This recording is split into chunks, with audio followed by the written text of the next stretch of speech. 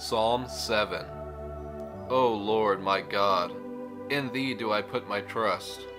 Save me from all them that persecute me, and deliver me. Lest he tear my soul like a lion, rending it in pieces, while there is none to deliver. O Lord my God, if I have done this, if there be iniquity in my hands, if I have rewarded evil unto him that was at peace with me, yea, I have delivered him that without cause is mine enemy. Let the enemy persecute my soul, and take it.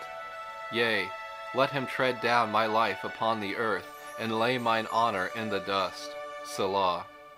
Arise, O Lord, in thine anger. Lift up thyself because of the rage of mine enemies, and awake for me to the judgment that thou hast commanded. So shall the congregation of the people compass thee about. For their sakes therefore return thou on high. The Lord shall judge the people. Judge me, O Lord, according to my righteousness, and according to mine integrity that is in me. O let the wickedness of the wicked come to an end, but establish the just. For the righteous God trieth the hearts and reins.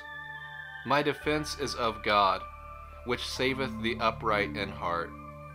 God judgeth the righteous, and God is angry with the wicked every day. If he turn not, he will whet his sword. He hath bent his bow, and made it ready. He hath also prepared for him the instruments of death. He ordaineth his arrows against the persecutors. Behold, he travaileth with iniquity, and hath conceived mischief, and brought forth falsehood. He made a pit, and digged it, and is fallen into the ditch which he made.